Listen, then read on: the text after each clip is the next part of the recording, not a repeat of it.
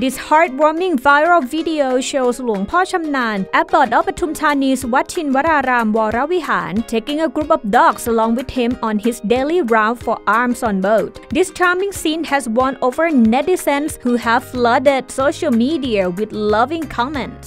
The Abbot said that most of these dogs has been abandoned since they were pups and have since formed a tightly knit pack. Every morning at 6 a.m., หลวงพ่อชำนาญ sets up his arms round and the dog, not wanting to miss out, rush to join him on the boat.